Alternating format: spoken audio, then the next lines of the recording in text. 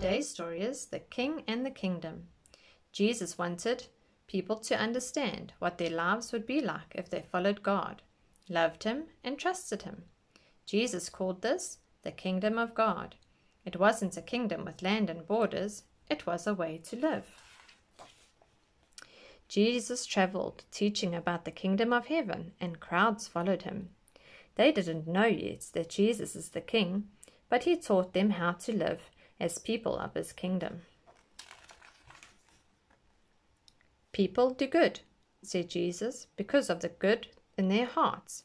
People do evil when evil is in their hearts. God wants to make your heart like His heart. Don't worry about the things like food and clothes, said Jesus. Put God first in your life, obey Him. Trust Him. He will make sure that you have what you need. Jesus taught this prayer: Father God, your name is holy. Reign on earth like you reign in heaven. Meet our needs today. Help us obey you. All power is yours forever. Then Jesus told a story. One man built his house on a rock. A big storm came.